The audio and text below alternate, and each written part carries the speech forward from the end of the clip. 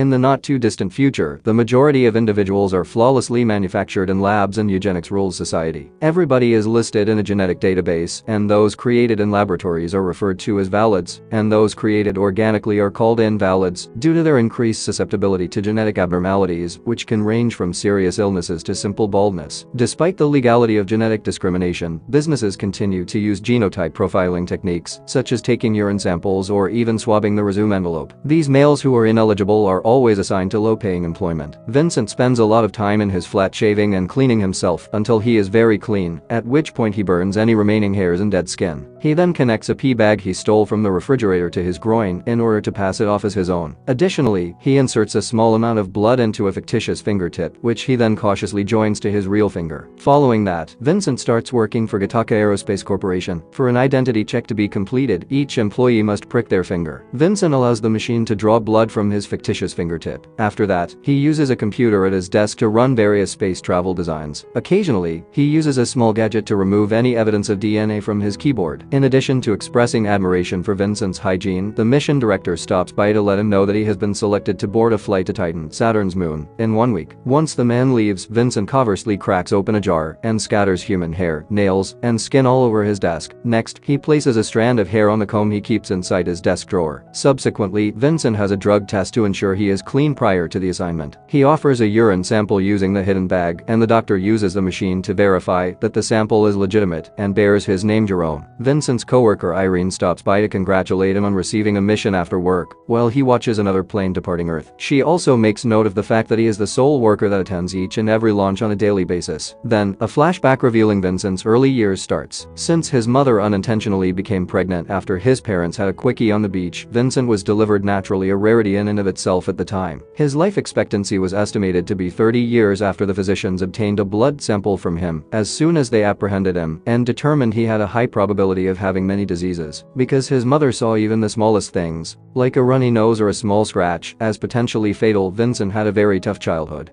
Because of his defective genes, no school would admit Vincent as a student, because his insurance wouldn't pay for any problems he encountered. When his parents finally made the decision to become parents again, they visited a genetic lab and followed all the guidelines this time. Although Anton was free of any restrictions and delighted to spend time with his brother, Vincent could sense that his parents had a preference. The brothers used to play a game called Chicken in the Sea while their parents weren't watching. The object of the game was to see who could swim the furthest from shore. Before becoming afraid and turning around, Vincent's inferiority complex was exacerbated by the fact that Anton consistently defeated him in this competition. Vincent developed an interest in space and an ambition of becoming an astronaut as he grew older. Despite his parents' warnings that his genes would prevent him from being hired, he disregarded them and attended a few interviews. He was disappointed that no one employed him as his parents had assumed. To Anton's surprise, Vincent beat him again when the brothers went for a swim one afternoon. Indeed, Vincent had to turn around and assist a weary Anton in making his way back to the coast. They didn't swim together again after that, since Vincent left his family's house in the evening to follow his aspirations. Vincent eventually secured a position as a janitor at Gattaca. Sometimes he would use the computer while no one else was around, admiring the daily launches as he cleaned the offices. In addition, he discovered the daily occurrence of a blood prick on the same finger and took a small sensor that had fallen off a machine. Vincent would often be teased by the head janitor for his constant dreams. Vincent would never stop working out in his apartment, which might be bad for his health. In the end, driven by a desire to advance,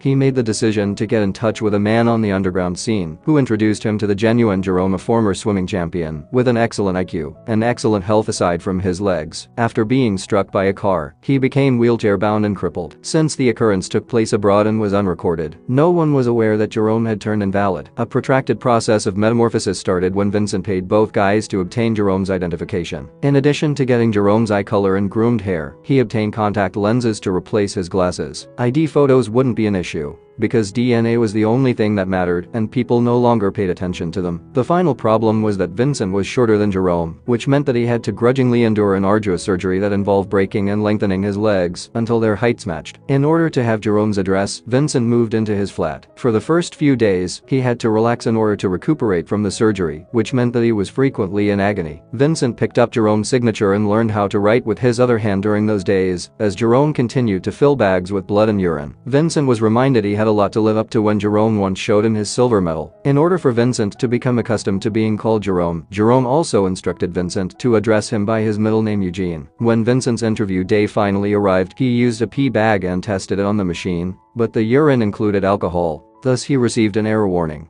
After inspecting many bags and concluding that the last one was clean, Vincent began berating Jerome for the consequences of his addiction and carried it with him. The test was administered by the doctor in the office, and the machine verified that Vincent was Jerome and so invalid. Instead of sending him for a formal interview, they recruited him right away based only on his IQ. From that point on, Vincent had to spend every day cleaning his body to remove any loose hair, nails, or skin that had been incinerated in an incinerator. Each article of clothing was stored in a zippered bag to prevent contamination. Vincent would use the fictitious fingertip with Jerome's blood to pass the identity check at the door while he worked, spreading Jerome's samples across his desk to maintain the illusion. No one ever voiced suspicions. In the present, the corporate administrator has been killed with a keyboard and everyone in Gattaca is freaking out. Jerome doesn't see that an eyelash has fallen off as he scrapes his eye from staring at the graphic scene. The police show up shortly after to collect every trace of DNA from the crime scene, including the eyelash. Irene's supervisor orders her to help the cops however they can. Vincent will still be traveling to space, and the trip is not being cancelled. He tells Jerome the news, and together they decide to celebrate by going out. They consume large amounts of alcohol and even perform stunts using smoke in their cups. Irene removes Vincent's hair from his drawer at work and gives it to a matchmaking business, which does some tests and determines that Vincent is quite a catch. Jerome gets so wasted by the end of the night that Vincent has to put him to bed. Jerome abruptly admits that he wasn't intoxicated when the automobile crashed and that he was actually attempting to cut himself off. Gattaca is now the main suspect after the police forensic section checks all the samples the next morning and finds a strange invalid has been in the area. Returning to Vincent, he spins the chair's wheels extra forcefully to mimic exercise while placing the small sensor he stole back in his janitor days on Jerome's chest to record his heartbeat for 20 minutes. After being put through a running test at Gattaca, Vincent swaps out the office sensor for the one he brought from home. In the meantime, the investigators look into the invalid profile from the eyelash and find that it pertains to a janitor who vanished a few years prior. Vincent feels uneasy when he hears them talking when they are in the office asking some questions. Even worse, as the 20-minute recording comes to a conclusion, Vincent's actual comparatively high pulse becomes visible. He dashes to the locker room right away and passes out while trying to gather his thoughts. When Irene sees Vincent after work, she confesses that she read his DNA sequence, which was, of course, Jerome's. She acknowledges that she is a lab baby and that she still has a chance of having a heart attack, but she is also quite astonished by how flawless he is and feels inadequate. She will therefore never be permitted to participate in a mission. Irene gives Vincent a lock of her hair and encourages him to test it to find out if she has any genetic faults. When he says he doesn't notice anything wrong with her, Vincent throws the hair aside and says the wind blew it. A while later, as Vincent is using the computer, all of the staff members unexpectedly receive the invalid's profile from the eyelash since he is a wanted man. Fortunately, no one sees him, but Vincent is still terrified. He informs Jerome that he is the main suspect as soon as he comes home and begins discarding all of the blood and pee bags. He is instantly stopped by Jerome, who tells him that they would never see an invalid in Vincent.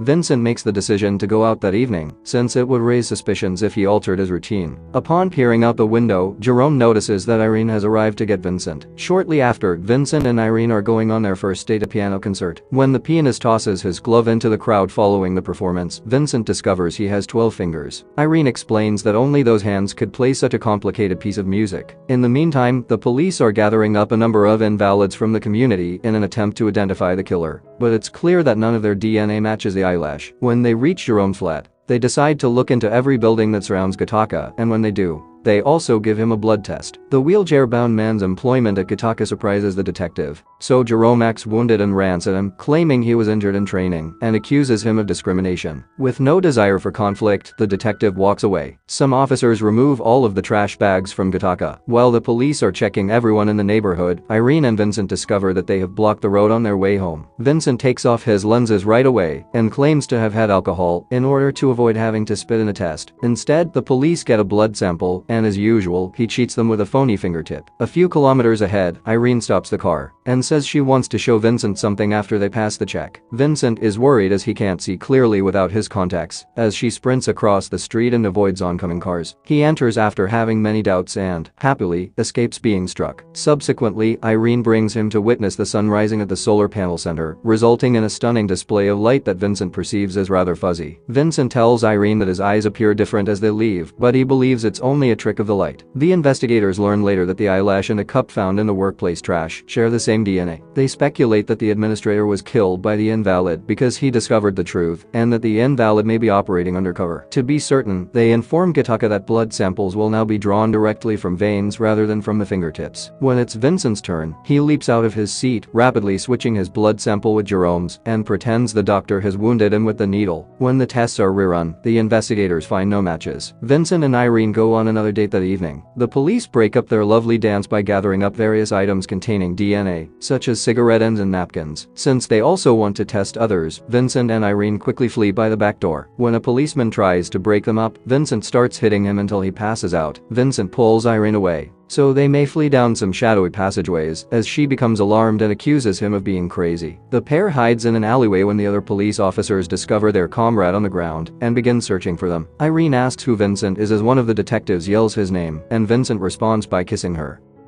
A few moments later, the pair is enjoying their first date at Irene's place. Vincent hurries to the beach in the morning after discovering a hair on the pillow, where he uses pebbles and sand to remove extra skin from his body. When he returns, Vincent claims it was a vehicle accident when Irene questions him about the scars on his legs. In the meantime, the investigators determine that additional testing is necessary after contrasting Jerome's profile with Vincent's. They return to Gitaka and, still referring to Jerome, grab the keys from Vincent's keyboard as they inquire about him. When Irene hears this, she tells Vincent right away that he should go home because he is sick. Irene informs the investigator that Vincent went home because he was sick, and Vincent realizes that she is speaking in code and departs the building. The investigator seems unfazed and asks Irene to drive him to Jerome's house. Meanwhile, Vincent calls Jerome and informs him that the cops are on their way and that he should be himself. Jerome needs to get out of the wheelchair and carefully pull his legs up the steps to the main floor. After some time, he finally reaches the buzzer in time to let Irene and the detective in. Following that, he drags his body to the chair and straightens his legs to appear normal. When the two enter, Jerome does his part and asks Irene for a kiss, which she grants him in order to maintain the deception. After drawing blood, the investigator is irate to discover that this is, in fact, Jerome. The detective then tries to head downstairs, where Vincent and the lab are hiding. But just as he is about to leave, he receives a call from his partner informing him that they have found the murderer. Subsequently, Vincent emerges, and Irene spots him beside Jerome as they address each other by that name. She runs out in pain, but Vincent pursues her, explaining his predicament and pledging he didn't kill anyone. Irene exits, still cautious. The director's spit is discovered in the victim's eye at the police station, proving his identity as the murderer. It turns out that the director assassinated the administrator in order to fulfill his goal, because he had threatened to revoke the Titan mission. After a while, Vincent goes back to his desk to discover the detective there. He makes a shocking revelation at that moment. The detective is Anton, Vincent's brother. Since they hadn't seen one another since their teenage years, they hadn't initially recognized one another's faces, but Anton began to piece the puzzle together as the inquiry progressed. An argument breaks out as Anton accuses Vincent of fraud and demands that he be arrested. When Vincent reminds Anton about the previous race's winner, Anton challenges him once more, believing that Vincent wants to see him lose. By the time the brothers arrive at the shore, it is nighttime. They leap into the ocean with great speed and begin swimming until they can no longer see the coast. They keep going despite Anton's concerns that they are going too far,